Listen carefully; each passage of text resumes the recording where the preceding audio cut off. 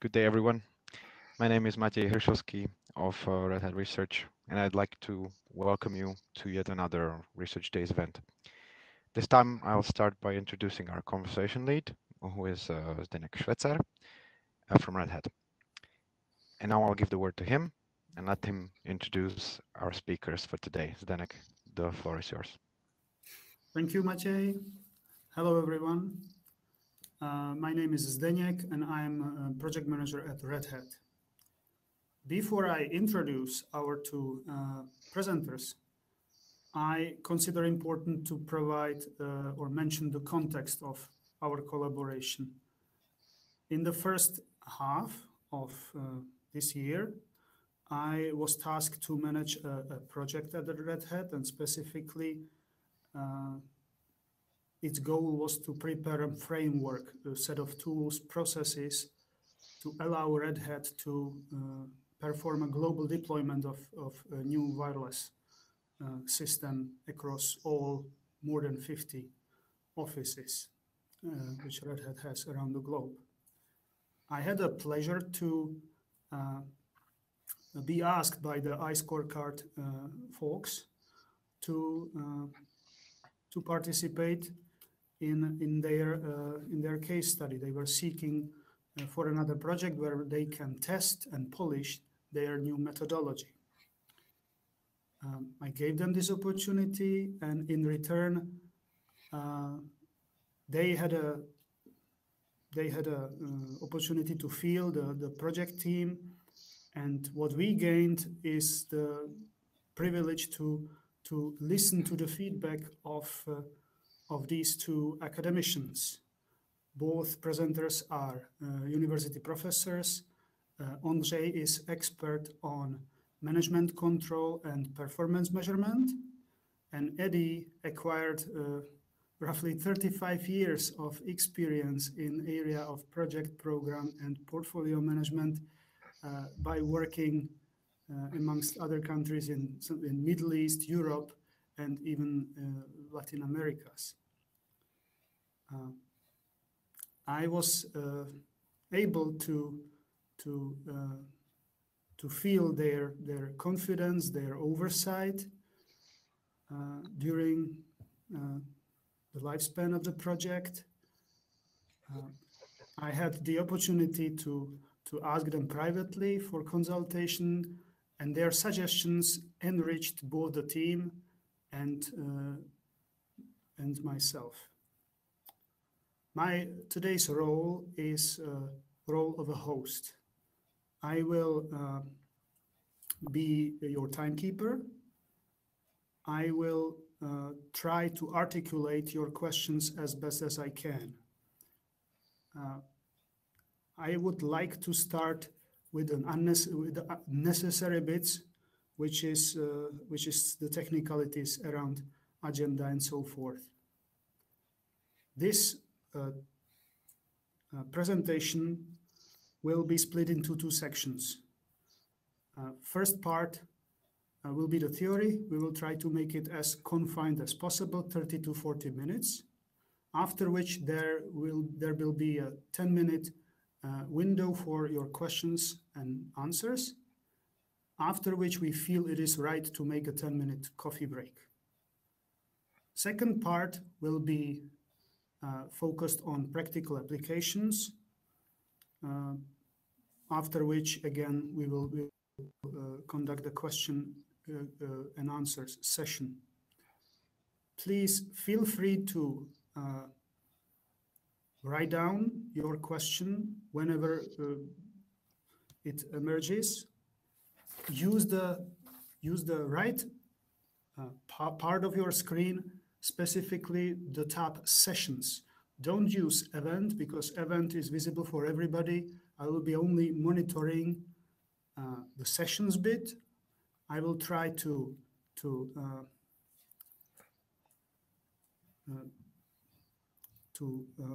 make a note of your question, and then whether it is more linked to the theory or to the practice, I will try to articulate it as good as I can.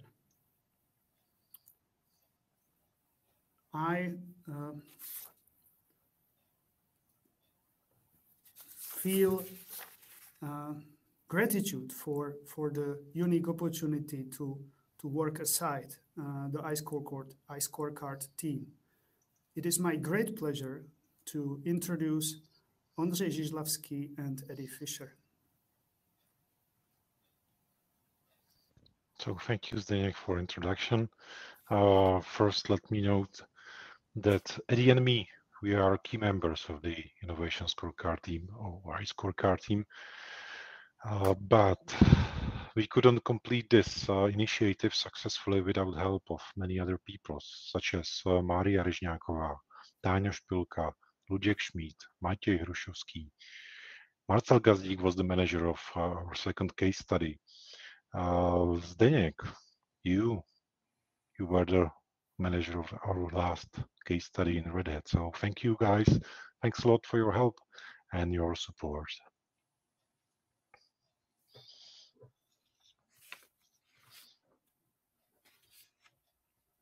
So let's start with the theory. Let's start. So tell us, guys, how did it all start, actually? How the Short? idea was born? Zdeněk, short or long story? What do you prefer? Story. Story is best, no matter if... Stories, okay. So let's start. Well, actually, it all started almost 10 years ago when I conducted research in the Czech manufacturing industry between 2013 and 15, and I asked companies who did innovation in that period if do they measure the innovation, the success or efficiency or performance, no matter how we call it. So if they have a control over the innovation projects or not, and if so, if they measure, I was wondering what methods, what metrics do they use. So that was a beginning of the whole initiative. What I get as a research, as a feedback in 2015, to my surprise, was that only 1/3 of all respondents, and the respondents was 350 plus, they measured the efficiency of innovation somehow systematically. And the other surprise, I would say negative, was that the majority of them use only financial metrics, such as typically net present value, payback period, some profitability ratios like a return on investment, but they ignored non-financial aspects of innovation, such as creativity, communication, team working effort. They had no focus on this part of innovation. Therefore, we identified a gap here in the Czech Republic, and then suddenly we realized that it's general problem, it's general issue globally, all over the world, that there is a missing some simple user-friendly approach to measure the success of innovation. Therefore, based on these results, the innovation scorecard theoretical concept was proposed. The way how to measure innovation, it was published in a book in 2016, but so far all of this was happening on a theoretical level. And to me, it was tempting to try the innovation scorecard in a practice, in a real life. So therefore, I met Eddie. I think it was March 2018, Eddie. We met each other in London. You can probably imagine typical British spring weather. So it means cold, rain, sometimes snow. But anyway, we met in London. We had a few pints of beer, of course. Yeah. We discussed my inceptions to do something practical with the innovation scorecard, to verify it in practice, to see whether it works or not. And at the end of our meeting, Eddie agreed to become the member of the future iScorecard team. Later on, when I came back to Czech Republic, I applied for a grant provided back by technology agency of the Czech Republic with a Red Hat and Brno Regional Commercial Chamber as a partners. We got it, and the rest is the history. Now we are here to share our experience with you. mentioning you applied for a grant, surely there must be some concept. So how did you actually arrive at this concept of innovation scorecard? Well, by trial and error, I have to say. Anyway, at the beginning, definitely we had to go through lots of books, articles, publications, just to identify it if something like innovation scorecard, no matter whether it's called this way or not, if exists. And we realized that no, there are some other theories like a balance scorecard and so on, but there was no concept, no approach, no methodology, simple, user-friendly to be used in innovation projects. On the other hand, I have to admit that innovation scorecard it's not a groundbreaking theory. It is based on some principles of well-known and respected management techniques such as balance scorecard, innovation management, project management, some rules how to design performance measurement systems. What is new is the combination of these principles in order to design to create user-friendly tool for measuring the success of innovation. Let's say, for example, I mentioned balance scorecard. Balance scorecard was a huge source of inspiration for us, but we didn't apply the balance scorecards as itself as it is, including 4 perspectives and some other rules and principles, because it's too robust, it's too big. It works well with a strategy, but it doesn't work well with an innovation project. So, for example, some bits that we applied in innovation scorecard is the balance between financial and non-financial metrics. Here, at this moment, I can say that this principle, well, actually, it didn't work in Red Hat. Since the very first case study we did, it was the atomic host, and Eddie will talk through it later on. There was a significant misbalance between financial and non-financial metrics. What was dominant was non-financial metrics. 90% is non-financial and only 1, and probably it was because of me who insisted, okay, so but we need something like a budget. There must be some money value included in this case study. So that's the misbalance, and the same happened in 2 more case studies. Non-financial metrics are dominant. The other principle, let's say, from the balance scorecard is 20 is plenty. The number, the limit for the metrics. Kaplan and Norton, professors from Harvard, in one of their publications, in one of their books, they said the rule 20 is plenty, or better be less is more. So we decided not to apply, not to implement 20, 50, 100 metrics. It doesn't make sense. We were focused to apply, let's say, 5 metrics, 6 metric was the maximum for each gate that I will talk later on. So that was another principle, and this one worked. So this was fine. The design process, how to design the innovation scorecard, was inspired by balance scorecard, of course. And actually the scorecard itself, how it looks like, how we design it in a Microsoft Excel spreadsheet, was inspired by balance scorecard as well.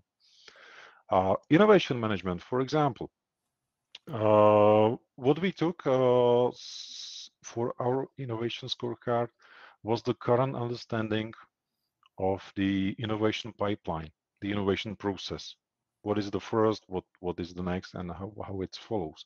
We applied a stage gate model, and from general management, we applied input, process, output, and result model, which is, I think this is the ISO standard 9001 from 2015, if I'm right.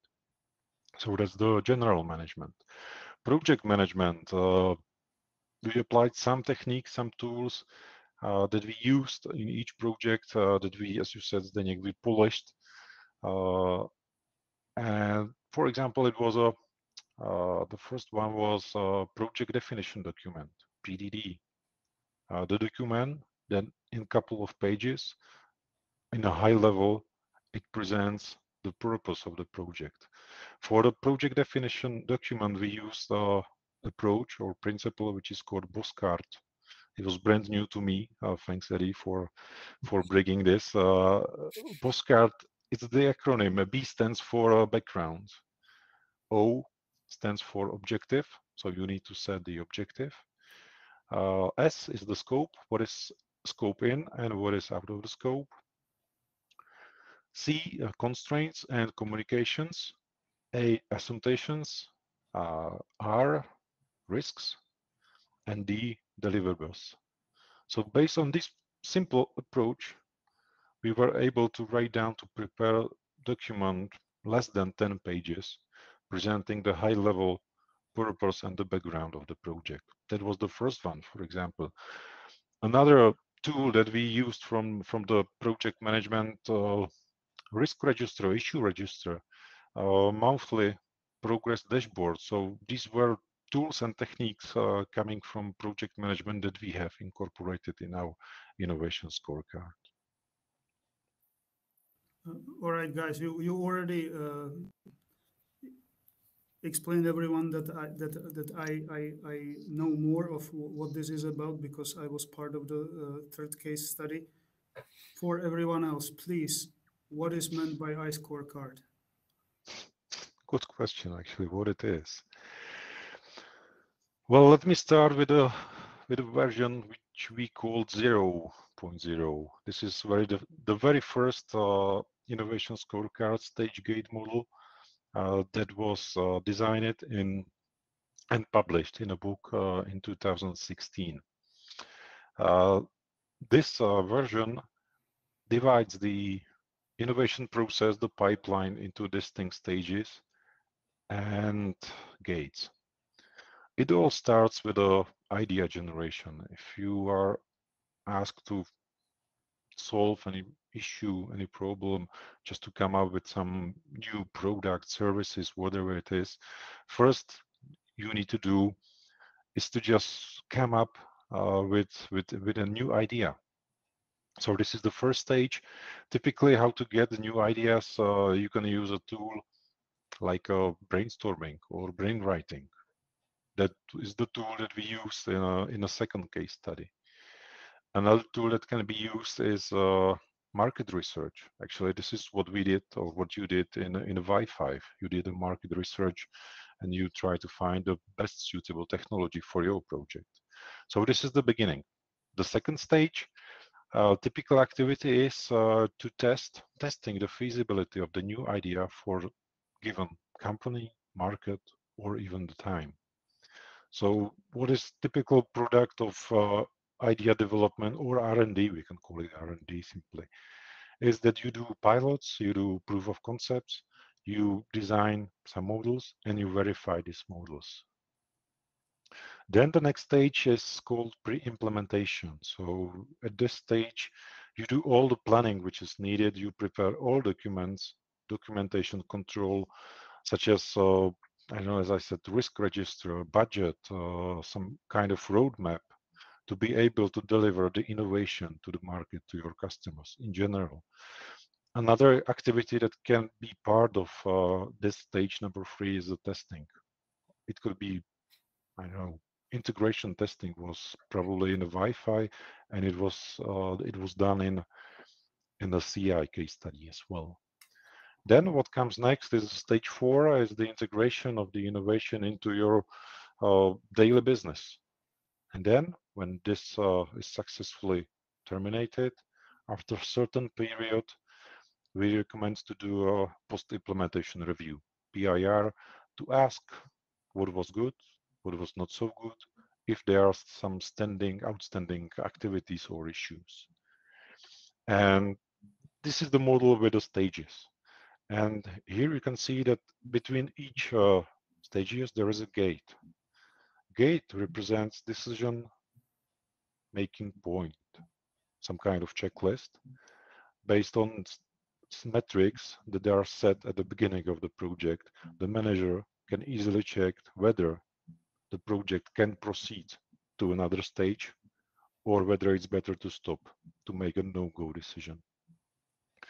If the no-go decision is made, we recommend the last part that I didn't describe yet is the innovation incubator, some kind of knowledge database, just to park all information you have about the project where the no-go decision was made, no matter in what stage, just to park it, to save it, and use it probably in the future. In the future, maybe you will be in charge of the project similar to this one, and you can say, okay, so we tried this couple of months, weeks, years ago, and we realized that this is not the right way.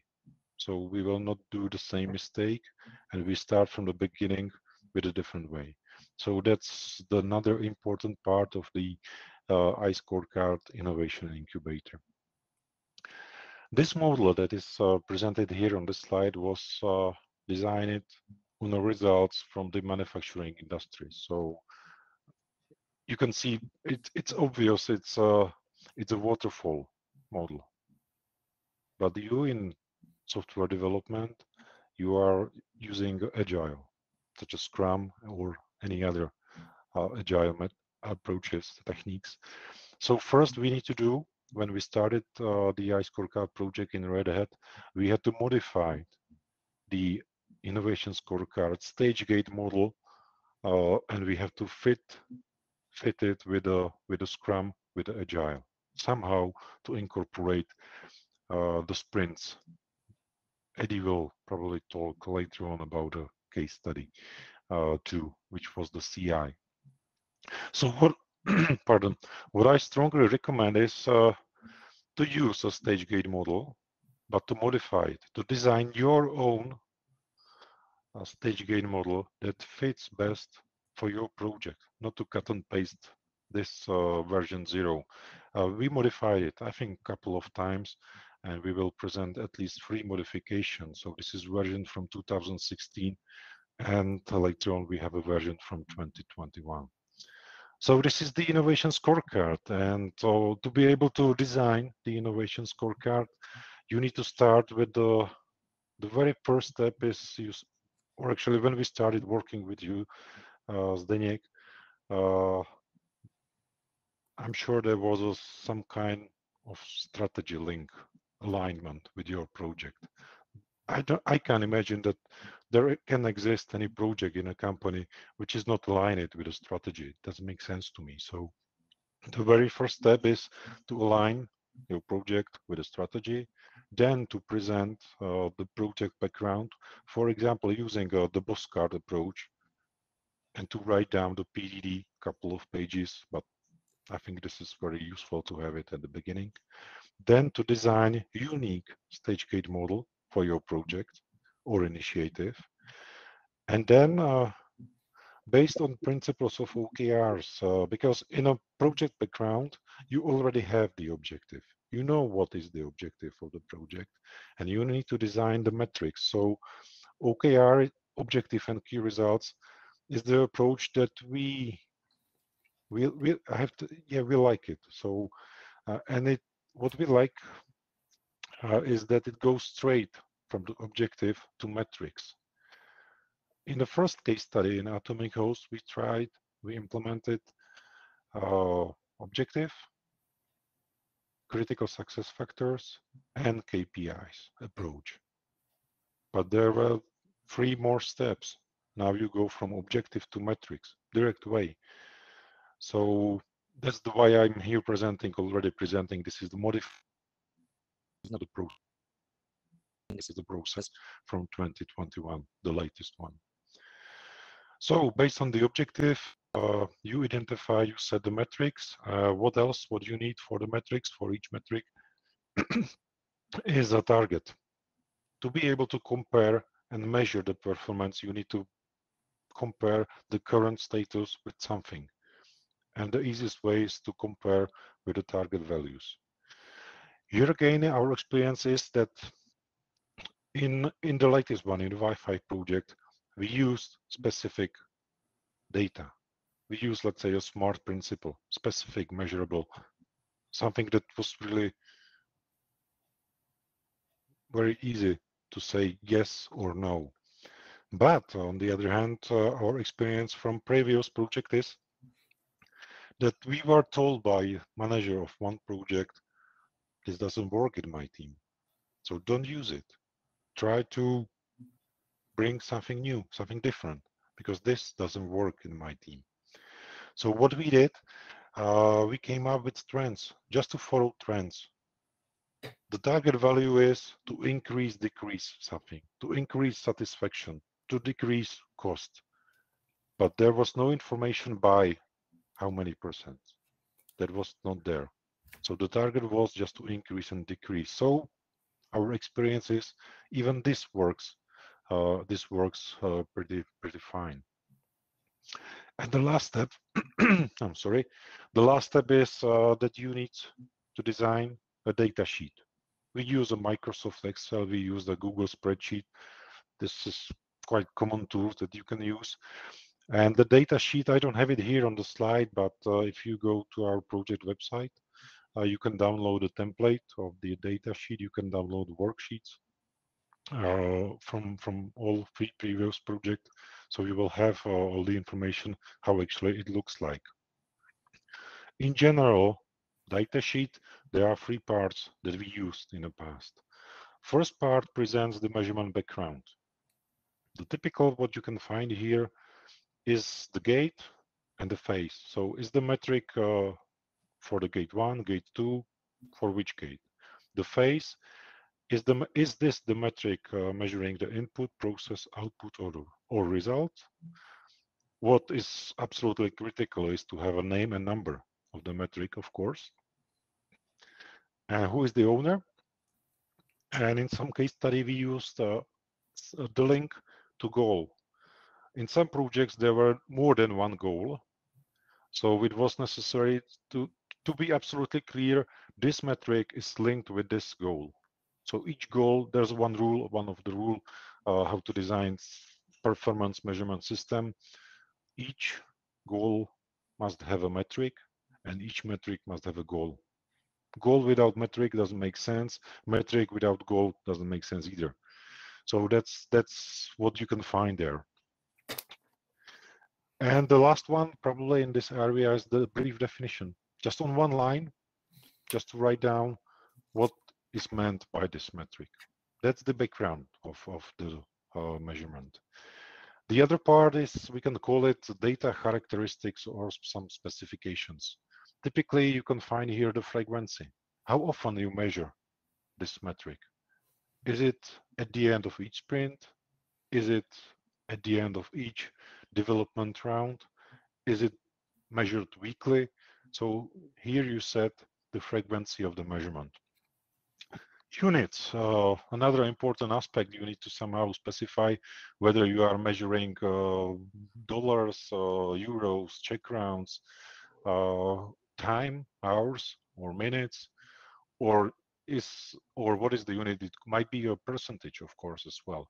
So it must be clear, okay, I have a number, but I need a unit to be able to understand what it is. Data collector, who is responsible for collecting the data, it can be here as well. And the data source, where I get the information. And the last part, the third part of the data sheet is, we call it performance information. It consists of two things: data baseline, the current data you get or we get, and the target. And then easily it can be compared. Are we meeting the target or not? So that's the modified design process of the innovation scorecard. Well, thank you. I must say, I thought I am familiar, and I was surprised to know that in the data sheet there's a column owner, which I find very, very useful in my professional life. So this, guys, feel free to ask if you have questions, if you want to go deeper. Anybody from the audience? Ondřej just described the core of the iScorecard methodology. Let's go one step back and tell us how did the theoretical concept became a methodology? This is the short. This is the long story. It took us 3 years. We started in 2019 with this project, but as I said, the very first step was 2013 and 15 of our endeavor. But anyway, in 2019 we were able to start a project since we got a grant from the agency, and we launched this only with the theoretical concept. We had the theory of the innovation scorecard, that one that I presented recently, and that's the input. Actually, we used, or we are still using, what we are preaching. We are using input, process, output, and result model even in our research process. So as an input, there was a theoretical concept. The process is based on 3 different case studies where we implemented the innovation scorecard concept. After each case study, we get some outputs in, let's say, 2 forms: qualitative outputs, very valuable lessons learned, as I said, what was good, what was not so good, and quantitative outputs in forms of metrics and hard data. Based on these outputs, after each case study, we have modified, we have enhanced the innovation scorecard methodology and implemented in another case study. And this we did 3 times. And then at the end, there is a methodology. The methodology has already been certified by Czech Society for Quality, and the methodology and all information about 3 case studies and even some templates will be published in a book. The book will be published at the beginning of December, published by Springer. So this is, as Eddie says, one-stop shop solution. So in a book, you can find all the information you need for implement the innovation scorecard. So that's the research process. Sorry, I made a long story short, but this is the high level how we did. First, there was a theory, then we implemented 3 times, modify it, and at the end, there's a methodology which has been successfully certified and will be published soon. Approach is quite bold. I mean, having a theory and testing it on some real project. How did you know that this will work? Did you do some tests with your family first?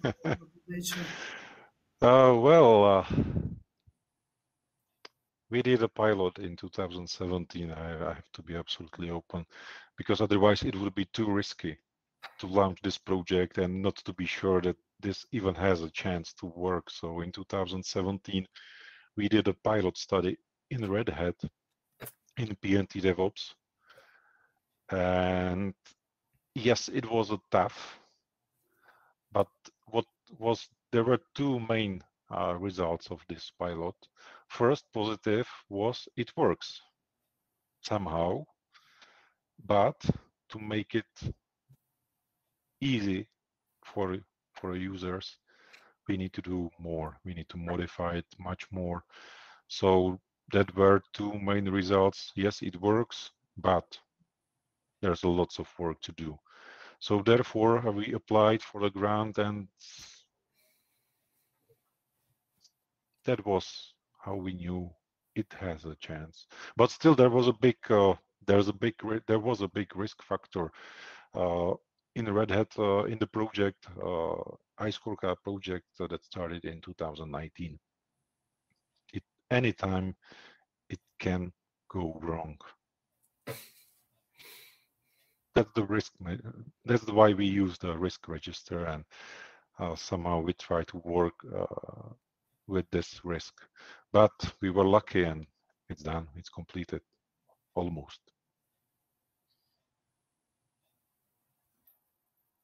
Good, thank you. And I just noticed that we should be at the Q&A sessions, if I'm right. And I'm beginning to actually see some questions. Let me see if...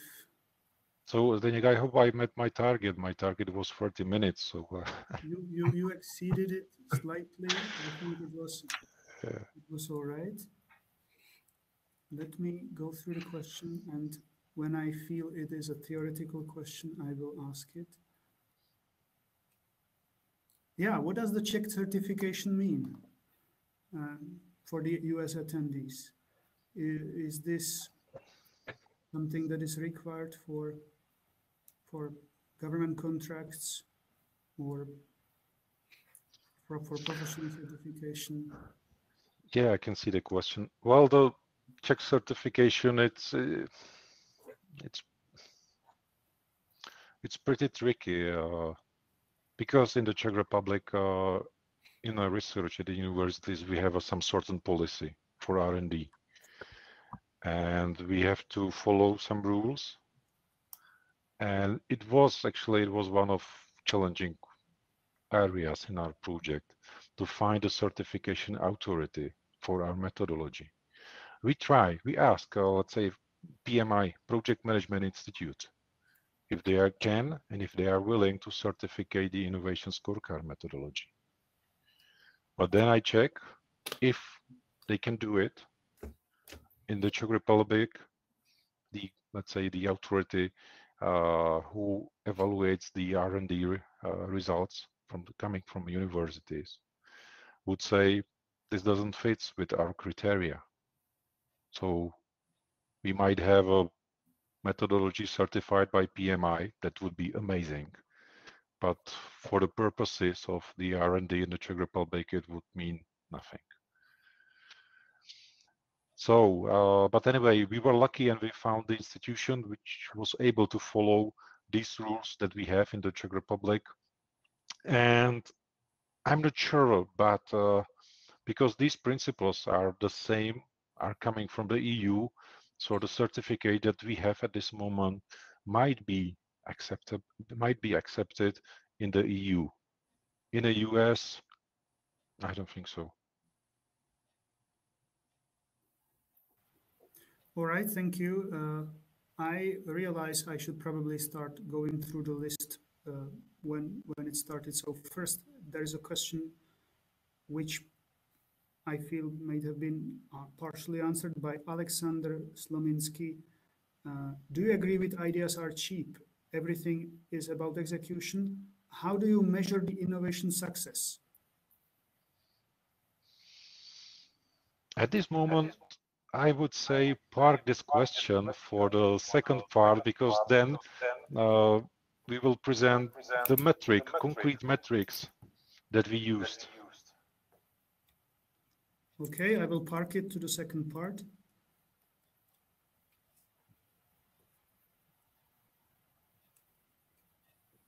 The second question by Ben Fisher, I can tell straight away. Are any organizations utilizing this framework? If so, can you share the benefits? I feel this is for the second part. Do you agree? I think we can answer the first part. Yes, Red Hat is using innovation scorecard methodology. And the benefits, let's wait for a while. Perfect. And I can see another question from Ben Fisher.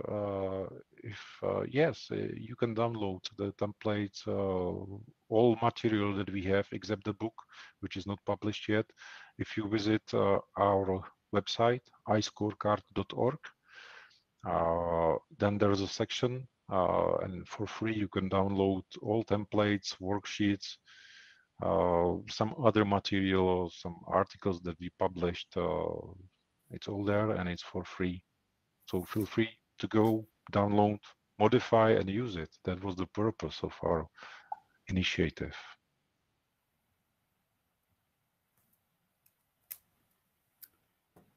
Uh, 15 minutes ago, Alexander asked, how does this scorecard process relate to lean startup methodology and iterative innovation with pivots? Lean startup, Eddie. Lean is an agile approach, I guess. So if it works with a Scrum, it might work with a Lean. I don't see any issue. What do you think, Eddie? Yeah, I think it should work in any environment. I mean, obviously, concepts such as agile, meaning doing something righteous and as efficient as you can, or lean, doing the minimum work you need to do to achieve something, would actually be quite productive, because you're already working in an environment that is very much controlled and, shall we say, efficient. So the innovation scorecard would simply support that environment by making sure that you focus on measuring how successful any change or innovation has been. That is quite important, because even in a lean or agile environment, you can still end up with doing work not in the best possible way, and certainly not in the fastest best possible way. So I think I would suggest that the innovation scorecard can be used in any kind of environment, but as Ondřej said this early on, it must be modified to meet that particular requirement. Yeah, the two must not be in, shall we say, contradiction or in conflict with each other. They are not there. It's not a I win and you lose situation. It needs to be complementary. That would be my view. And if it doesn't work, change it. But just a note, I believe the modification of the innovation scorecard for Lean is possible. We modified it from waterfall, from manufacturing industry, for purposes of software development for a Scrum. So from a Scrum to Lean, I hope it's not such a big step. Mm. No, definitely. I mean, in some business areas now across the world, people are still using phrases such as best practice. And of course, Lean and Agile form part of that. I've got a problem with that, because best practice implies to me it cannot be improved. So I think that the iScorecard innovation, if you like, is much, much better, because it doesn't say it's best practice and it's absolutely perfect, it's absolutely right. It is simply saying, let's try and improve what we are already doing, and maybe something people are already good at, but you want to improve it. That's all it is.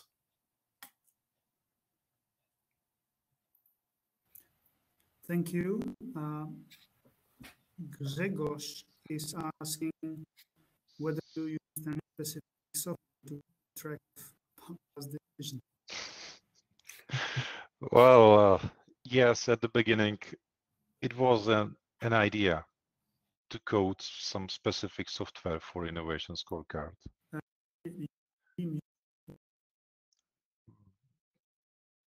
But as I said, we used Microsoft Excel and Google Spreadsheets at the end. And the reason why we made this shift from the initial purpose was, I know you are IT guys, so probably you can modify the software easily, but for those who are not from the IT, who are not familiar with the coding, for these project managers, it's much easier to use Microsoft Excel or Google Spreadsheets template, modify it for his or her purpose, and use it.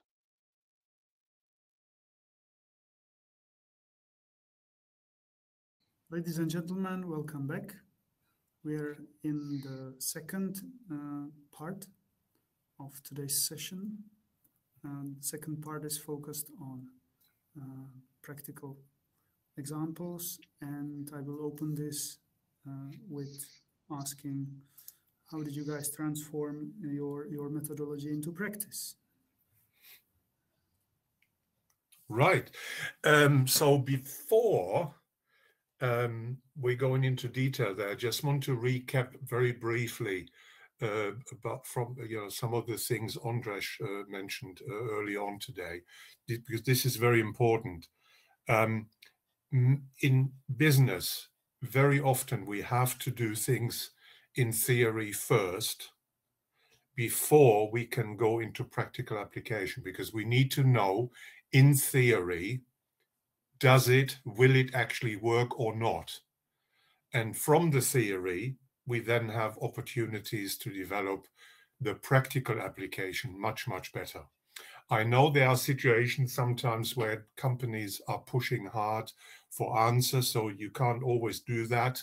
But everyone, you got the advantage of Ondřej and I, together with many of your colleagues, having already done this. So we've done 3 case studies. So I think it's fair to say that we can really talk about the practical application now, because it's important now to go to the practical side. How did it work in reality? What were the problems that you have? But more important also is to share with the audience what can they do to practically apply this in their own organization. Never mind the company they're working for, it's the part of the company that they work for. And as Ondřej mentioned this morning, about half an hour ago or so, he said that the process, the initial stage gate model, the process, it needs to be modified to meet the requirements of particular work environments. It will work, in our opinion, in any business, irrespective of location, across industries, but you need to modify it to make it work. And that also means taking into account cultural differences. So if you like, we can now, first of all, talk about the modification and verification that we needed to do to turn the theory into practice. So this picture here, as you can see, doesn't look anything like the one Ondřej shared with us earlier. Why? Because we learned. We knew that the 5-stage gate model and the 5 stages and the 5 gates would not have worked in our first case study, which I will explain a little bit later. So it's very important to modify this draft model, if you like, to meet your particular needs and requirements. And every project, all of you, as you know, if you work in project management, every project somehow is different. And therefore, the flexibility needs to be there to be able to change that. And that's exactly what we did. We modified this. There was another reason, because we tried this theoretical framework within Red Hat. So we had 3 projects there, or 3 case studies to try this. So the first one, we modified this particular model here to be able to apply it in an agile working environment. You know, as Ondřej explained earlier, within agile, in most organizations that are engaged in software development, they have so-called sprints that typically last 2 weeks. So they are more focused on getting things done and quickly. Yeah, and don't worry about too much process and paperwork and so on. Get the things done because they're under pressure to do that. So this is a good opportunity here for all of you to have a look at how, if you like, simple the process can actually look like. So it's nothing to worry about to modify and make it work. And if it doesn't work, find out why it doesn't work and change it. it is your process. You can do whatever you wish to do with it, you know. So it's not fixed and it's not cast in stone. So that's what I wanted to say. And one other point here briefly, while we are talking about this, you may ask, well, okay, why did you have 3 different case studies? So obviously, we felt 1 is not enough. We needed to have at least 2, but 3 was really nice to have, to try the theoretical model in 3 different work environments. And that's exactly what the 3 case studies provided us with. And as Ondřej said earlier, this means you can use this in any environment. You know, whether you work in software development, whether you work in an office environment, and so on. And just to give you a practical example here, I will, in the not too distant future, probably apply this for some work I've been asked to help with in Riyadh in Saudi Arabia for a defense company. Now, so this has nothing to do with software development or agile environment. So it will be totally different, and it will be interesting to see, using this concept, how that can help to change the organization. They want to change. I can't go into detail because of confidentiality, but they wish to become a different organization. And I think this scorecard would be an ideal candidate for achieving that. Yeah. So why did we do this? Well, first of all, we wanted to test and learn, because we had to try something and see, would it actually work in that particular environment? So we were not, if you like, too hung up about making mistakes, because that's important sometimes. I mean, be careful not to make the big mistakes in business that will actually put you out of business. So, but you need to test and try sometimes.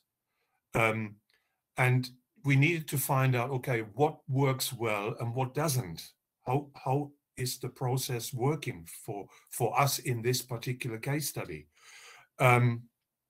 And we needed to find out what is still missing. So if it doesn't quite work well yet, why? What is it we need to do to make it work? So we needed to make sure that this actually will work in practice. And that's exactly what we've done here. We used this model in the first case study, and to test and see how it worked.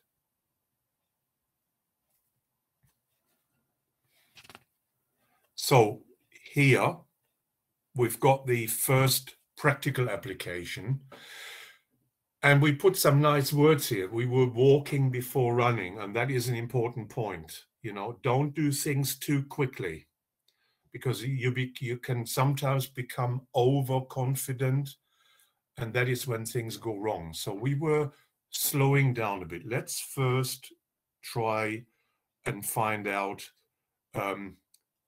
what can we do, and what is a good company to work with. So, you know, Zdeněk, from your point of view, probably, you know, why particularly Red Hat? Why did we choose Red Hat as a company to do this? And I think there were a number of reasons. One, Red Hat is a very young and dynamic company, and it's open to change and innovation. And you are working in a very competitive environment where changes are necessary in order to respond to increases from the market and customers. Yeah, customers nowadays are becoming very, very demanding.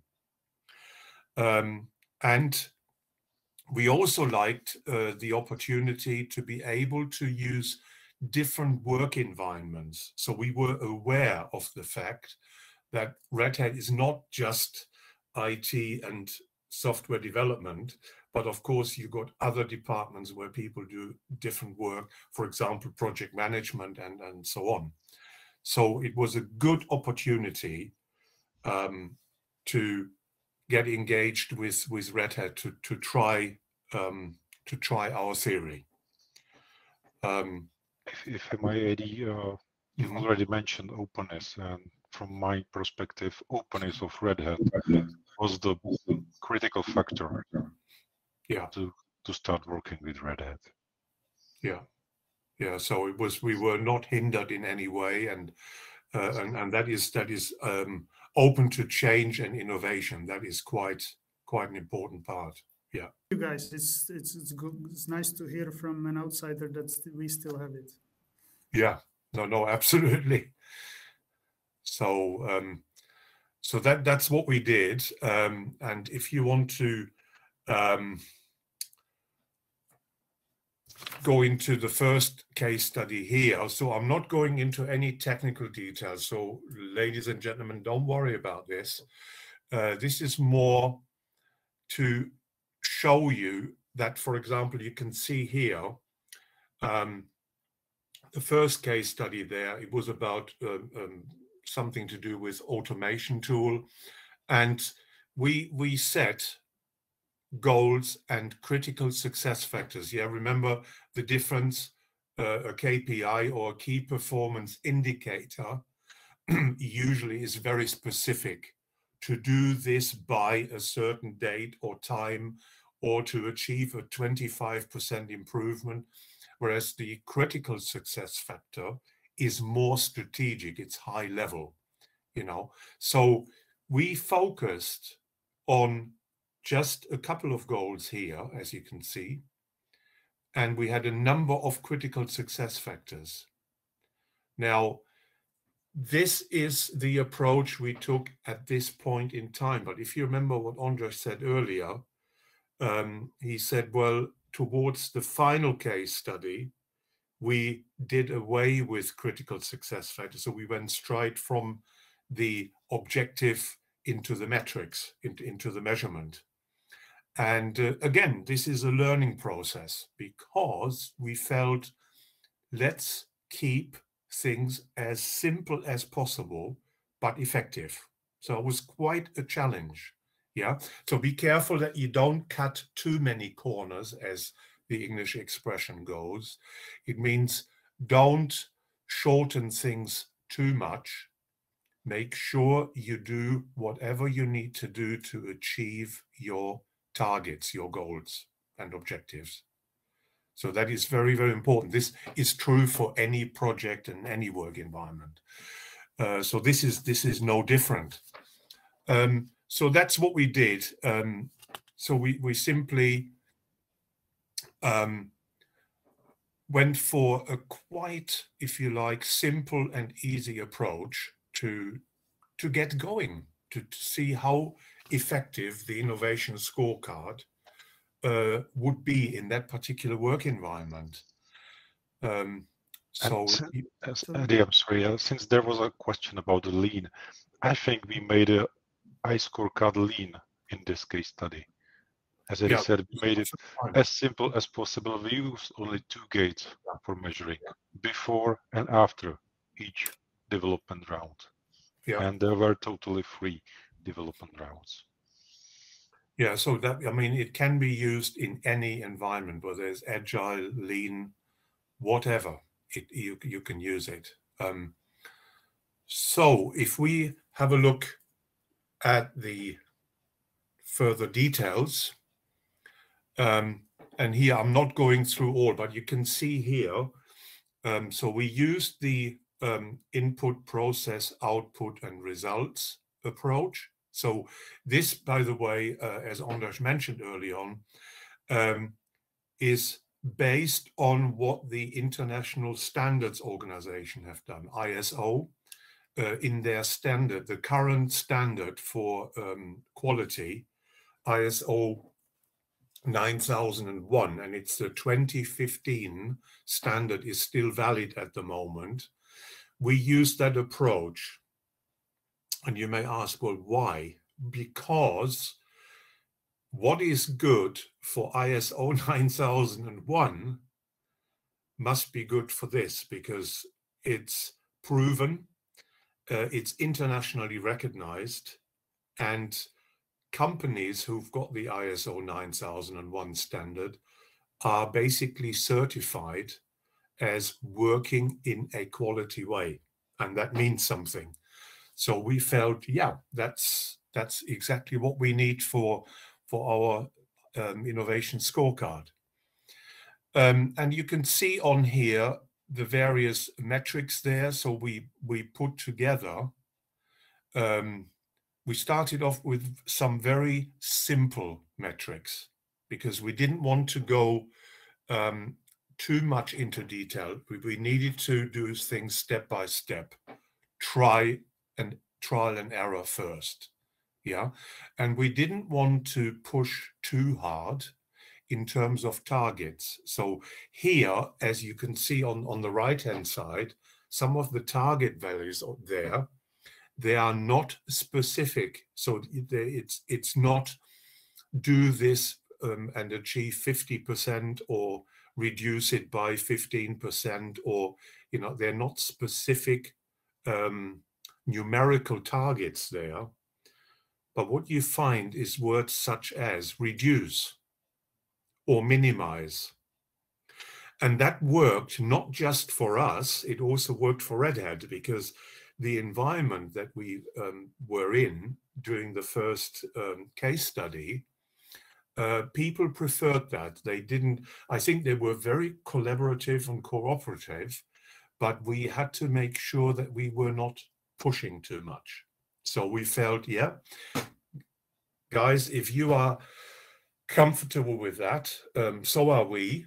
You know, we were just glad and just thankful that we had an opportunity to actually apply the scorecard. And perfect. So we had very good cooperation, very good support from all the staff involved, and this actually worked. And we found out that actually doing this in this way for the atomic host case study was quite effective. Yeah. So the first early lessons learned here, I know I'll go into more details later.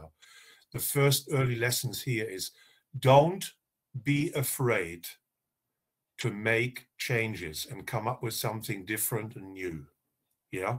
And don't even be afraid to measure how successful you have been doing it. Yeah, there's nothing wrong with that. You know, and within Red Hat, certainly people are in the right work environment to do that, because they're actually encouraged to come up with innovative ways of doing things. So the first case study was an eye-opener for us, because it was positive, because we realized, yeah, we are on the right track here. We knew, yes, we need to make some more modifications because the next case study will be in a slightly different area. Never mind. This worked. Yeah. So I think there were quite a few lessons learned, which I will share later on. We don't need to go through them now. But what I would like to say here also, we sometimes, and it doesn't matter which area of work you work in, sometimes you will find that things do go wrong, and there may be a certain intervention. In other words, there may be something that can happen outside of your control, and suddenly you have to stop. And that was something that happened to us. You know, everything went smoothly, and it was really nice, and it worked. And then we had to stop for quite some time because of something happened outside of our control. So it's important to be aware of that. These things happen. This is life. So, and I think in summary then, so no specific target values here. And basically, the reason also why we had to reduce our stage gate model there, because I think, if I remember right, the program manager from Red Hat actually insisted that we do. So there was a bit of a direction there from within the company, within the organization. And but that was fine. You know, when you do these initiatives, you have to be flexible. That's the key word. You know, you need to respond to changes and challenges, and that is quite important. So, thank you. So the next slide then. So the second practical application. And as you can see on there, we cleverly put some words. We started to run. So walking was over, or honeymoon was over, as people say. And therefore, it was time to get on with the job and do something more. So we were given a unique opportunity to look for more challenges and improvements. So the second case study came to light, and we were lucky that Red Hat agreed that we could use the innovation scorecard in one of their projects known as CI, or continuous integration. And here you can see quite an important sentence here that I think I can just read out because it speaks for itself, is the objective, if you like, of the CI project or continuous integration project was to deliver code changes faster with fewer errors and at lower cost. So some of the things are fairly standard, but as you can see, fast, changes fast, not so many errors, and reduce the cost. So quite a few challenges there. So the first thing we did is clarified and put together, if you like, a list of what we thought the project goals were, to make sure that everyone had the same understanding. So, and you can see the goals there. For example, the current process that they were using, to improve that and make sure it works. So it's about process improvement. It's part of change management, if you like. Reduce or minimize maintenance. That is quite important in many software development areas. Improve the speed of managing file issues. So in other words, when issues or problems were highlighted and they became aware of problems, improving how these were dealt with. And reduce engineering input time. So you can see by just looking at these, we are going away we were going away quite a bit from the technical side. We also included the people side. For example, engineering input time, people's time. The speed of managing issues, that is also usually to do with people management, you know, how quickly people deal with these. So the project goals here were different and in different areas compared to the first case study. So you can see now, slowly but surely, we were moving away a little bit from the technical side, and we also brought in new areas such as people issues and so on. So it's quite important, and it also shows that the innovation scorecard can be used in any work environment. There's no limitation. So that, I think, is probably enough as an overview. So if we now look at a little bit more in detail, there are sort of 3 slides coming up now, and they move from gate 1 to gate 2 and gate 3. That's all. So have a look at the process there. Yeah, you can see we had 3 stages and 3 gates. So that, again, different to what Ondřej presented first when we first started this presentation. We modified that to fit the particular need of that case study. And as you can see there, we had some very gate-specific metrics. And I think what is important is to, certainly at this stage, what was important is to look at what metrics could we use for this particular case study.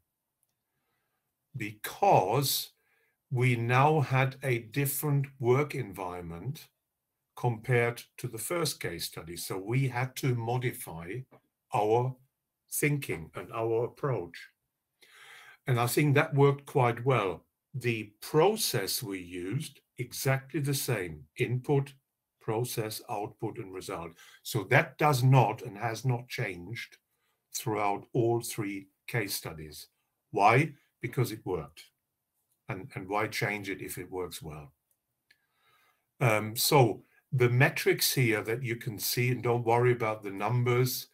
For example, take the first one there, work effort for given tasks. So we are here talking about now what work effort people were putting in for the tasks or the given tasks that they had to complete. So we were starting to look in different areas for means of improving what is in place at the moment. Quality of the current process. This is about process improvement. Yeah. So the first one is about effort, work effort. The second, or the next one, looked at process improvement. Then you have things there such as improving the quality of generated ideas. Remember, Ondřej early on mentioned one of the important things is always to think about what can we do, what should we be doing. So come up with some new ideas, particularly for managing change.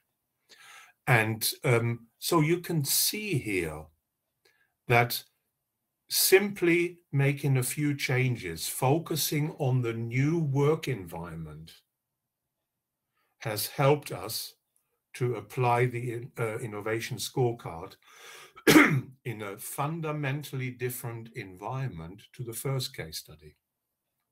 And if you look at the target values there, they also appear to have changed a little bit. Yeah, like we still have a minimize there or maximum, but suddenly you have also like minimum 5 or 75%.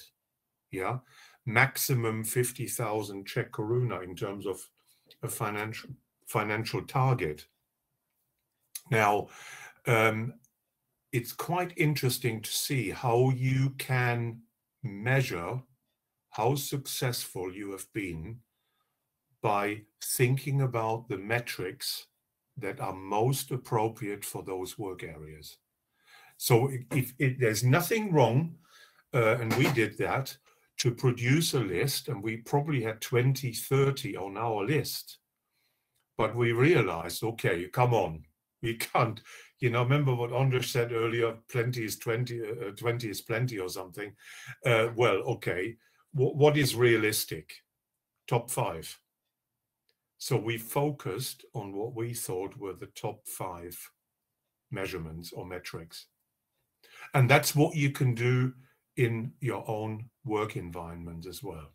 Focus on the most important things where a change or an innovation is necessary. So don't do things just for the sake of doing it. Do it for a good and valid reason. And that way you will also find that the business will be behind you more and support. So, so we were becoming better and better. In other words, we developed our metrics much more. Then moving on to the next gate. So we now had the metrics here. We developed these more for the following gate, because obviously as you go from one stage to the next stage to the next, it's necessary to review all the measurements and all the metrics that you have in place to see, okay, are they still valid for this particular gate? Are they necessary? Do we need to modify them? Are they right? You know, instead of achieving a target of 75%, maybe we can only really realistically achieve 50 and so on. So you can modify these. Or some of the metrics, change them. Because initially you might think, yeah, they will fit, they are fine. But as you go along in the case study, you may find it's necessary to make some changes. And there's nothing wrong with that. Yeah, because there's nothing worse, I think, is than having some metrics or measurements that you are simply using because you think you have to use them. They need to make sense, you know, as new information becomes available, as the case study or the project progresses to the next phase, you have new information available and you need to make changes if it's necessary. This is normal. That's normal life. So we were quite, by that time, I think we were quite sure that we were on the absolute right track. And then the final one is the last gate here, gate 3. And so we finalized all the metrics and measurements that we wanted to use. One thing here you noticed, suddenly there are some different ones again, like senior management commitment. And so it's absolutely fine that you review metrics and measurements from gate to gate to make sure that they are still right and they're still valid for that particular gate. Because things change outside your control. Suddenly the scope can change, as anyone who works in a project environment knows. You know, you plan for what you know, and suddenly your customer or your senior management team says, oh, and we want this included. So things suddenly change. It means you have to respond to that. You can't just ignore it. If you ignore it, it's very career limiting, I think. That's the right term. So quite important. So here, again, you can see the development going from the first gate to the second gate and the third. And that's exactly what all of you can do in your work environment with the templates that we are providing on the website. And with a little bit of help and support maybe, and certainly try, you should be able to repeat this. You know, feel confident. Don't worry about making mistakes. They are there to be made, because if you don't make mistakes, you don't learn. You know, that's something in real life that happens. So that was basically a brief summary, maybe quite detailed, but it's necessary, I think, to explain that as you go along, nothing is ever fixed 100%. You know, be aware of that and be able to respond to changes. You know, be flexible. Okay. So then Final case study. the final one, the finish line. Now, by that time, we were running, but we were not running away from the case study, okay? So, no. We were just, I think, if I remember right, we were very happy and content at that point that our approach is a good and the right approach, because we learned so many things. And we felt, yes, giving the opportunity that Red Hat provided us with, and particularly with the help and support from Zdeněk as well, it was really a privilege to be on that particular project and try and help to move not just that project forward, but also the project to help us to move the innovation scorecard forward. So it was a two-way process, you know, and it really worked well. So why did we have the third case study? Because we felt, having completed the first two case studies, we needed to try it in a different work environment. Yeah, not so much software development, but something different, where there was a mixture perhaps of technical issues and some human being, you know, human resource management issues and so on. So we thought, okay, what that also means, more work for us, which was fine. We were coping with that. And we would say, okay, that means we have to come up with some more specific metrics, because it's a different environment, different new challenges. So let's not just repeat all the stuff we've done before. Let's try something, come up with something new and something different. And the final challenge was actually to put the theory now to the real test, because the third case study, that was the real test. Yeah. So we knew that we couldn't let Zdeněk down and make too many mistakes or whatever, and we needed to come up with something to help. So we were quite under pressure to get that done. So, Zdeněk, you got any question that you? It's just a matter of how to what degree do you want me to explain the global Wi-Fi rollout? It might be an idea just to give everyone a high-level overview. Yep. Yeah. So I will, of course, provide only my perspective. So in December 2020 or January 2021, me and the folks around in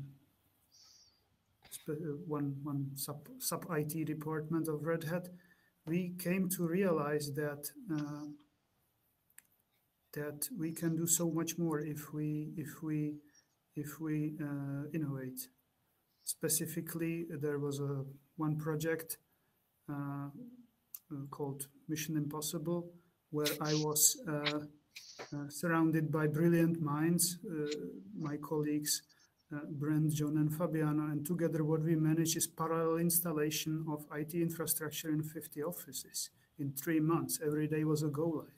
So that was an inflection point for realizing, hey, if we do something completely different, we can achieve much more. And in January there was this challenge of doing a Wi-Fi pilot of one site, and it will not stop there, right? So there will be, if you do a pilot of Wi-Fi in one office, it will then be rolled out. And if it's rolled out, then it makes sense to prepare this carefully, create something, not sure what, doing something we don't know what we want, but we want it because we know we need it. This is how what was the mental shift in my head. Now, just to describe very, very briefly what this global Wi-Fi rollout maybe stages were about. It started a couple of years ago. The idea generation phase was Red Hat came to a decision that we want to consider altering the wireless technology that we're using right now. There was some pilot. Network guys were evaluating several options. After careful elaboration, they've decided on a specific product or products which they want to use. And stage 2 was doing pilots, doing real installations in several sites, specifically in Brno and Stuttgart.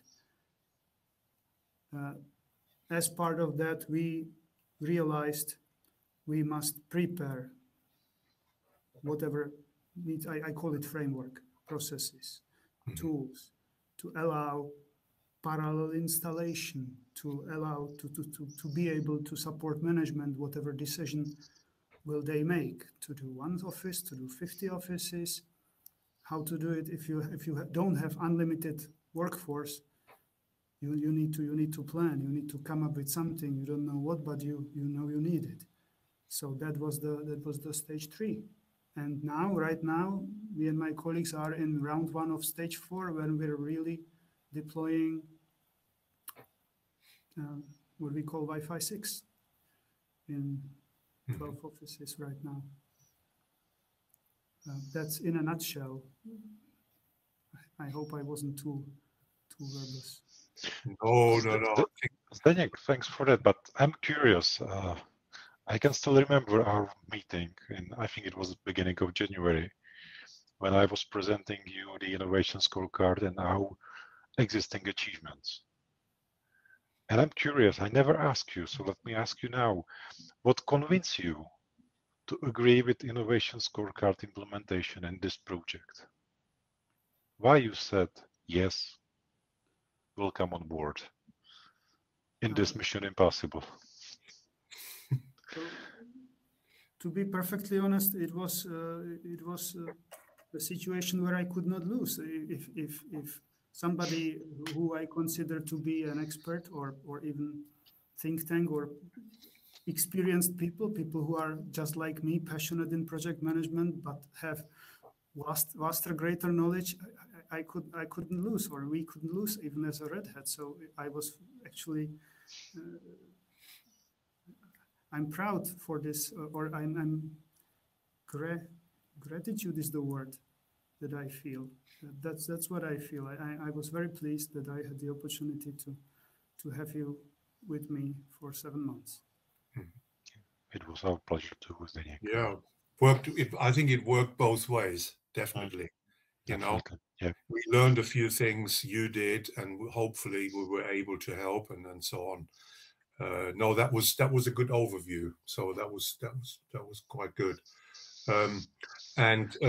Everyone, as you can see from here, on if you look at this picture here, we modified. Surprise, surprise! We modified the process again, because here you can see now we have 4 stages and 4 gates, not 3, and that just proves the point made earlier. You need to modify this to meet your specific requirements. And don't be afraid to do that. Absolutely right.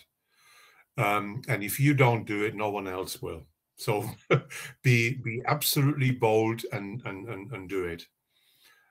Usually I find by doing that, people will follow you later because they can see the benefits for doing it. And as soon as you have benefits, people will always follow you, you know. There's a good reason for that. So here, the top 5 metrics, we had a list, if I remember right, we had a list of, I think it was nearly 30 or so metrics. 20 plus, definitely. More than 20. It was a long list of metrics, because obviously we said, well, let's sit down and really think hard what metrics would be appropriate for this particular project. And as you can tell, that list was too long, because you cannot have 20, 25 or 30 metrics. So we really focused mainly on the top 5 here. I think there were 1 or 2 additional ones, 6 and 7, but the top 5 were these 5 that you can see here on the slide. So for us, important, quality of the ideas, that was absolutely a must. We needed to get these right. I think from your point of view, Zdeněk, I think you had a requirement by saying, yeah, we need to measure, you know, how all this works in the current environment that we have, the hardware and software that has already been installed. So we need some metrics to measure how we can improve on that. Lost time, that seemed to be quite an important one, which is why it's number 3 here on the list. In many work processes, when you actually start to dig in to look for opportunities of improving how people can get things done, and you know, what are they spending their time on to get something done, if you reduce that by, for example, changing the process slightly, it's amazing sometimes how much time you can actually gain.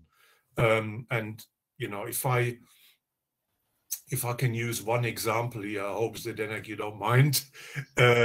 It's a typical one. For example, and I find this is a problem in many companies and organizations.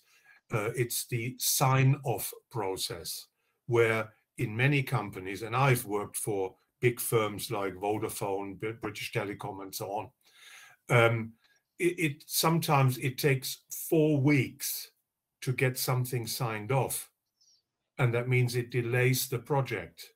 You know, making some minor changes and then measuring after, okay, we change in the process, so instead of 4 weeks, we take 2 days to get the signatures.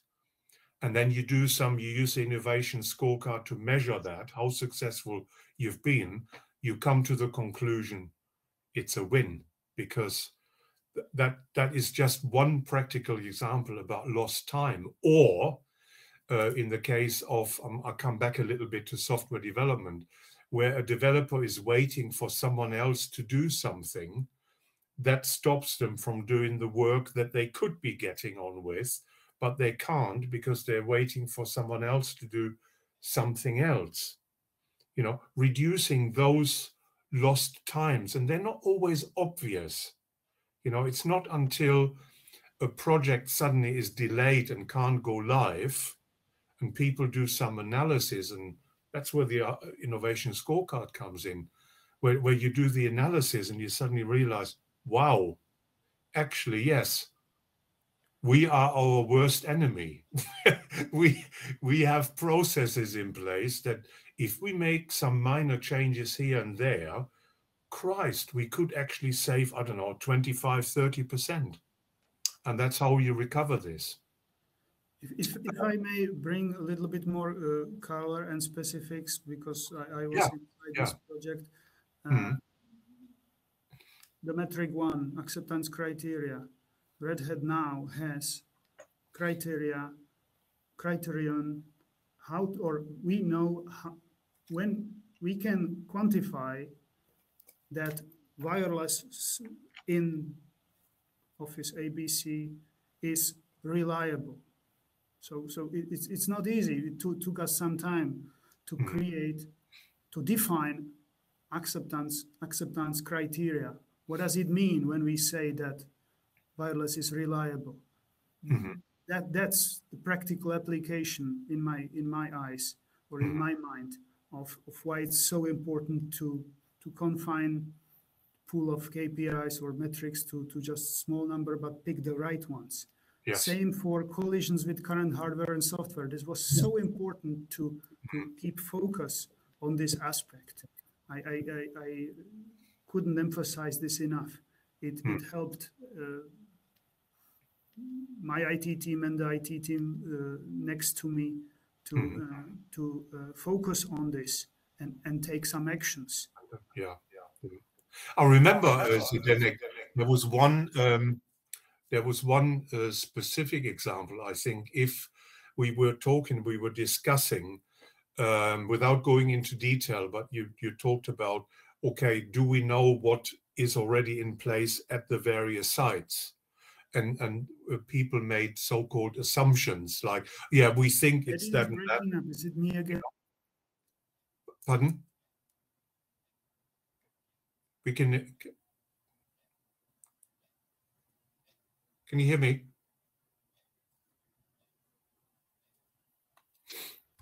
Can you hear me?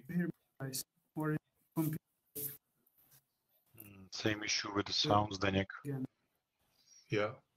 Okay. But yeah, so as I was saying, it was basically to use the scorecard to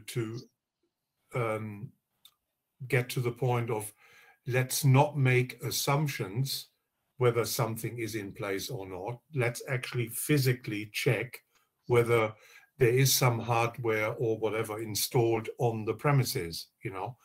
And I think that is quite important, because when you're involved in something big like a global, like a Wi-Fi rollout, you need to have details and confirmation that what equipment is installed in which location, because if you don't have that, you could be making the wrong assumptions, and you're sending teams in there to do an installation, to install something that is already in place. Or you don't know something is in place and they need to remove it first before you can bring in some new equipment and so on. So it was quite an important one here.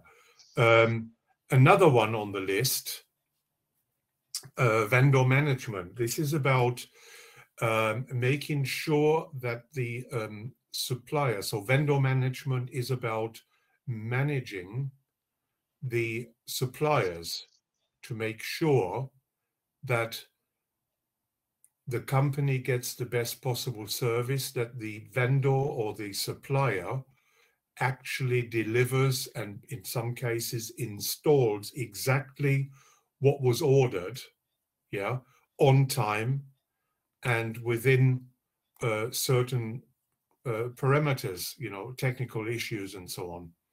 It's very important to get that right, because what you don't want is that you use the same suppliers again if they are not performing, because then you have the same issues in the next project. End user satisfaction, I think that was probably one of the very important ones, is to be able to measure how successful were the end users with the new solution. You know, did the new Wi-Fi, for example, where it was installed, make a difference to their way of working? Were they able to connect all their equipment faster, more efficient, not so many breakdowns and so on? And so I think those 5 metrics were probably the top.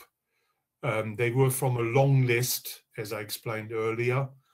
And the reason, and how did we arrive at these? Well, we sat down and we had like a brainstorming session, and then we looked at each work area first and said, okay, what kind of metrics would be relevant, would be useful, would be acceptable for any of these areas? And then I'm afraid some of that is based on personal practical experience. So obviously, I've been working in telecommunications most of my life. And so therefore I understood quite a lot of the background and some of the issues. So I think it's important to develop the metrics, do a set of draft metrics first, and that should be done, in my opinion, by the project team. Then that was shared with Zdeněk first, no one else, and to see, are we on the right track here? Were we too drastic or too, too pioneering? So we had to get that right. And then we also engaged some of the team members to review them and to arrive at final list of the most important ones. So it's process driven. And how, there was one question I saw early on, how do you write up these metrics? Well, you do your thinking. So you look at each work area and then you think, okay, what measurements do we need to have, or could we have in place to measure what? So where are changes possible? Where potentially are improvements possible? And then come up with some draft solutions, then discuss it with the client or the customer, if you like, project manager in charge of the project. And then you can discuss it with a wider team after that, once the PM has given their approval in principle.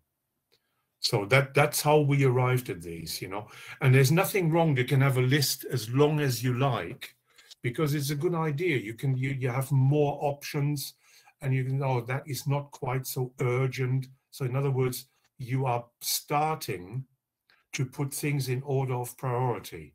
And that is exactly what you need to do. If you remember right, Zdeněk, you mentioned early on, getting the priority right is quite important for us. We can't do always everything. So we need to focus on what is possible to do now, and that's what we did. That's why we had just these top 5 metrics in the end. As a proper timekeeper, it is my duty to tell you it's 16:50.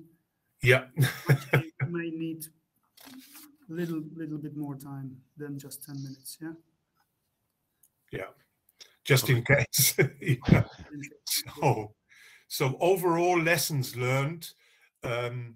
Everyone, as you can see, we've got a reasonably long list there. So I'm not going through all of these, but for me, some of the most important lessons that we learned. First one, as I mentioned before, start with something simple and then move to something more difficult. Don't run before you can actually walk. It's as simple as that. And any process, any work process that you are looking at changing and you think, oh, this needs to be modified and improved, make sure that it will make a difference in terms of business needs. Because if it doesn't provide any benefit, why change it? Doesn't make any difference, doesn't make any sense. And always bear in mind people, because any process, work process where you need to manage people who need to follow the new process, make sure that you engage them in the process whenever possible, because then it becomes their process and they're more likely to adopt it. It's quite important. And then the third one, I just picked the top 3 or 4. Communications, more effective communications. We quite often heard from people, and this is across all the projects. This is not just the global Wi-Fi. This is an overall lessons learned. We felt that in many areas, people were saying, oh, I didn't know that. I wasn't sure whether I should do that. I thought you were doing it. And so we identified this as a potential area for future improvement. It's the communications channel, how you communicate things to people. There was another communication issue, and actually it happened almost 3 times. In each case study, it was explaining clearly to engineers and other participants in the project why we want to measure this and that. What is the purpose of measuring anything we measured? Yeah, yeah. That happened with the atomic, with the CI. Then later on in the CI, it was actually part of PIR of the CI project. One of what was not so good was that at the beginning, the team didn't understand well why they should collect the data and share the data and with us. They didn't see the purpose in measuring that. Then later on, after a couple of sprints, they understood that was fine.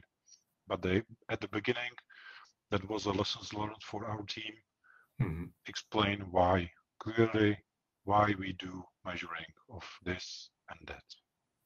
Yeah. Yeah, and then basically, they most of these are self-explanatory, but I think number 6 for me is quite important, not to be afraid to make process changes. You know, this is life, things change, and you cannot stand still, because if you do, the competition will not. So it's very important to be open to process change, but it's how you manage that. And in terms of people management, I think that is very important to engage people in the process, so that they feel they have made the change, if you know what I mean. You know, they feel involved and they are not afraid to do it. And empowering people more. You know, we had many times across the 3 projects where people were waiting to be told what to do instead of saying, oh, okay, I'm empowered. I think this is what we need to do. This is what we will do now. So they were but I was waiting for you to tell me what to do, you know. So empowering people can also make a substantial difference how you can achieve innovation and how you can be, let's say, very effective at change management. You know, saying to people, look, I trust you, you've got the knowledge and experience, make a decision, whatever is right, that needs to be done. Well, I mean, within reason. I mean, obviously, you can't just empower people and say, okay, as of tomorrow, you can spend any amount of money you wish. You know, there need to be some limitations. But generally speaking, people who are empowered to do things are usually less frightened of change because they feel they're part of it. It becomes their daily bread and butter, as it's called. And I think that was overall quite a good summary of some of the lessons learned there. So, Ondřej, I think you it's time to sum up. Yeah, just to come up with the summary there. So we are at the end of the presentation. We are almost at the end of the project, and now at the beginning I was talking about the process and expectation, what we were supposed to deliver. And again, I can say we delivered the methodology that has been certified. We have published a series of 4 articles in Project Management Institute platform, which is called Knowledge Shelf. So if you are members of BMI, you can log in and you can read 4 articles about our experiences with the Innovation Scorecard application in Red Hat. And these articles, I have to say, they are high level. There was a limit, I think 2,000 or 3,000 words. But if you are interested in the methodology and the case studies in details, the book will be published in December, as I said. And in the book, you will find the complete methodology version 2021, information, detailed information from all 3 case studies, except the last one, the Wi-Fi case study. Since it is ongoing project, we are not publishing the data, we are publishing the list of metrics, but not the data yet, so it's too early to publish it now. And in the book, you can also find a template that can inspire you, and they are free to use in your businesses. And as I already answered, one of the questions is there's any material that you can download. Yes, visit our iScorecard website, and you can download all documents that we can share with you. You can find it there. Okay, so just for the purposes of making everyone aware, I think we still should stay at least 10 minutes before we go to the Q&A. I think it's time to ask you what you consider to be the benefits of the iScorecard methodology. Mm-hmm. Yeah, I think overall, I think I've got a number of benefits that I would like to share with everyone. I mean, certainly, one of the benefits is that the application of the scorecard across all three of our case studies proved and showed that generally collaboration and consultation between individuals and teams in those areas were improved. There was a significant improvement, how people worked together, how they communicated and helped each other and so on, you know. That to me was one of the most important points. This is sort of like an internal benefit. A business benefit would be improved work processes. This is, I mean, obvious benefit for any business. And again, at business level, I would say we were able to help with reducing the wasted time that I described early on in the talk. So wasted time or opportunities, how to improve that and have less wasted time. I think that worked quite well. We had clear, you know, there was one case study, I think, where one simple process change led to something like, I don't know, saving 4, 5, 6 hours. And this was just a simple minor change. And immediately people saved quite a bit of time.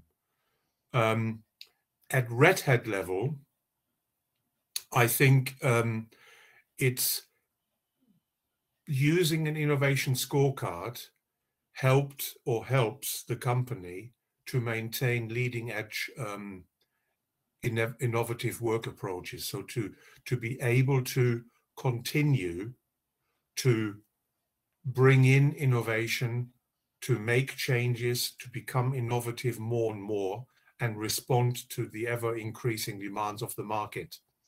So at Red Hat level, that is absolutely a benefit. Higher level of empowerment within people, so people feel more empowered.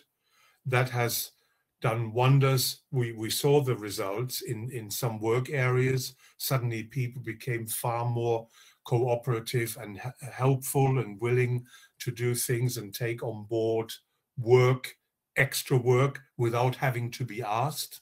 You know, those sort of obvious changes. And then at customer level, I think also there's an important benefit, and that is an increased confidence by customers in Red Hat, because when customers see that a business or organization is investing in something like Innovation Scorecard in order to be as good and as competitive as they can be, and to I don't know, improve internal processes and make people work in a different way, that gives them confidence in the organization. They're more likely to give you repeat business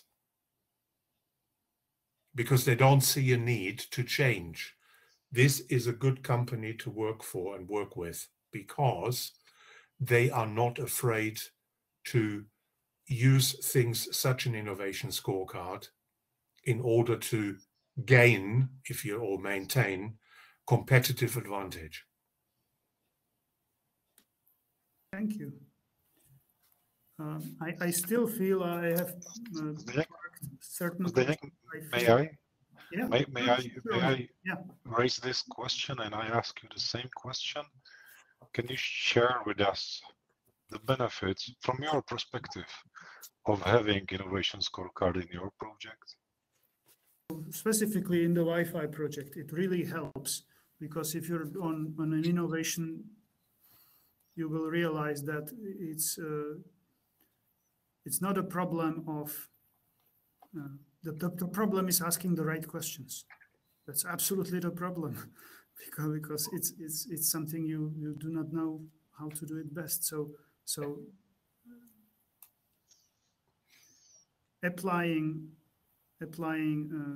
methodology such as this one greatly reduces the complexity and allows to what gets to focus on it, and what if you focus on it, you can here you can even measure it. If you can measure it, you make sure that it can get done, or improvements can happen. That's how I see it. Thank you, Zdeněk. And maybe, are there any people from CI or from the Atomic in the audience? Are you willing to share your experience with the innovation scorecard as well? Are you willing to join us for a while? Let me have a look.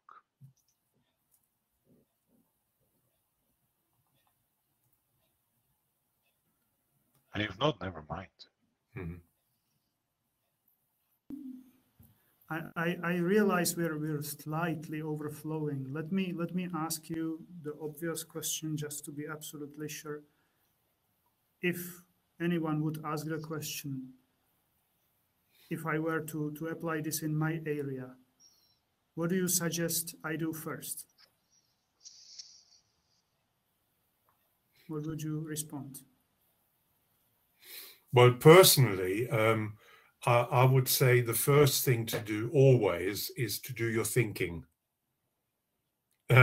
Because if you don't, you're likely to go off and you look at all different areas. So first question would be, okay, what is it I wish to improve and why? Because unless you do that thinking, you are simply looking for something to apply it, and it may not be the right area, or it may not be for the right reasons. So I would always say, do your thinking first, and then decide, okay, now that I've decided in this and this and this area, there is room for, I want to improve things and innovate, and I want to know how successful the innovation has been. That then means you can start the process that Ondřej described right at the beginning by using the methodology, if you like, and follow the same principles and processes that we used. For example, you can put together your project definition document if you wish, just to capture what is the scope, what is not in scope. So you're beginning to define more the areas that you need to have a look at, or you wish to have a look at. And that way, you are more likely to actually deliver where you wish to improve. Otherwise, you just do it for the sake of doing it. And that I don't think is a good idea. You know, you need to have a good specific reason. Something may not be as good as you think it could or should be. Okay, can we improve it? So this would be an opportunity to challenge, can this area be improved? And you can, with the help of the innovation scorecard, you can have a look at a before and after, because obviously you can look at how do we do things at the moment? What do I want to achieve after? How did we get there, and how successful were we? So use the process that we are recommending. In other words, use the process this morning, or you know, this afternoon, but early in the session that Ondřej described. Use the Scorecard principle. You can do that, put the PDD together, and that is a very good starting point. That's where many projects fail, when people don't produce an initial draft project definition document.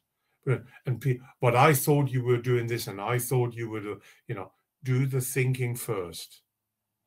Then put whatever you thought about into a, go through the list, pick out the things that are realistic, that you can achieve, and then put those in order of priority, and then focus on that. And that way you will be more successful. Yeah, and be lean and agile. In the next step, Zdeněk, I think it's important to design unique stage gate process for your project initiative, whatever it is. What is the starting point? What is the next? And the next? And what is at the end? Then to divide it and try to generate. Oh, Zdeněk disappeared. Generate the list of metrics, potential metrics. I don't recommend to try to set the list of metrics for the first time. Prepare a list, review it 2 times, 3 times, discuss about it. Why is this metric? What is it good for? And the same issue is actually with the target values. We had many sessions when we discussed only the metrics, and once we were 100% sure we want these 5, 6 metrics, we start talking about the target values. Because setting target values effectively is not that so easy. You can say, okay, so what is the limit? Sky is the limit. It's difficult to be used. Guys, if you don't mind, I will slowly go through the parked questions. Ben Fisher asked to share benefits of this framework. I think this was answered, if you agree.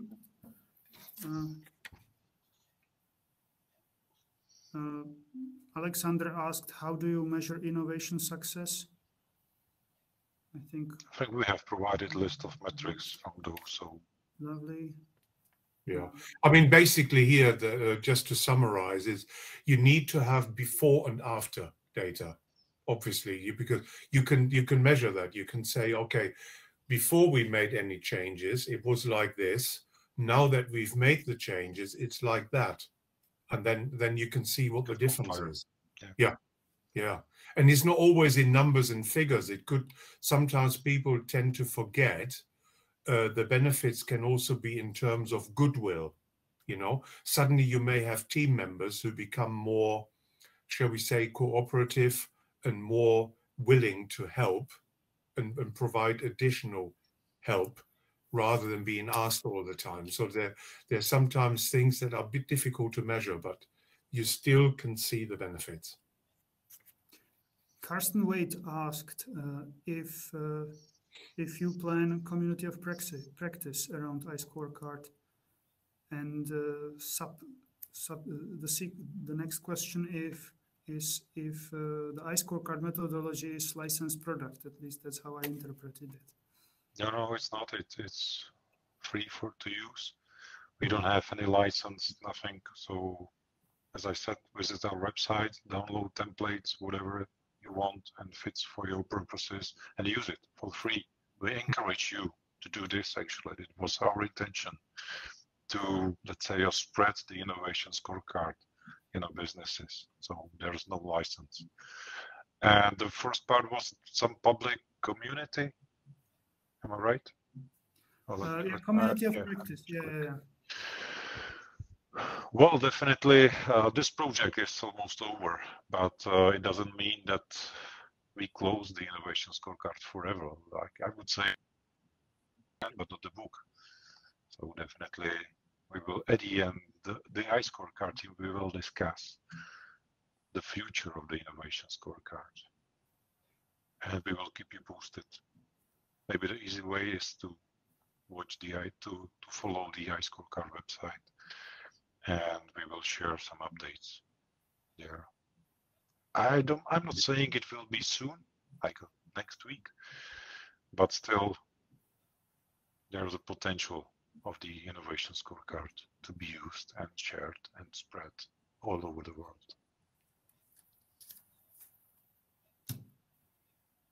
Well, thank you. I think we've been through all the questions. Anyone wishes to say some final sentence? Yeah, I think for me, one of the probably most important points would be for anyone, do not feel afraid to make changes and use something like the innovation scorecard in order to do that. You know, for any of your work areas, irrespective of which company you work for and which area you work in, you will find there is potentially a possibility for you to use the scorecard. Modify it to make it fit, and don't be afraid to do that. It's not fixed. It's there as a starting point. It's not a destination. It's sort of like a journey, and it's ongoing. For me, I'm really happy that within those 3 years, we were able to confirm that the innovation scorecard really works. It started as a theory, as we presented today, and we put it in a real life, into real challenging environment, and the innovation scorecard works. It's not one size fits all solution, definitely it's not. So for each project you have to, as Eddie said many times, you have to modify it, you have to do your thinking first. But if you do so, I hope and I believe you will get a tool which is easy to use. It's not any rocket science, as you can see. Stage, gates, couple of metrics, and then you do your business and measure it. Mm-hmm. So potential issue that you have to overcome, or barriers, is the willingness of the team for measuring, for collecting the data. And typical questions, we've never done this, so why should we do it now? This question or similar question we have faced many times. So find your arguments why to do it, find the benefits, present it with the team, and then that's it, job done. Yeah. Thanks, everyone. And this concludes today's lesson. Yeah. With us. Thanks a lot. Okay. Enjoy the evening. Bye. Bye, everyone. Bye-bye. Bye-bye.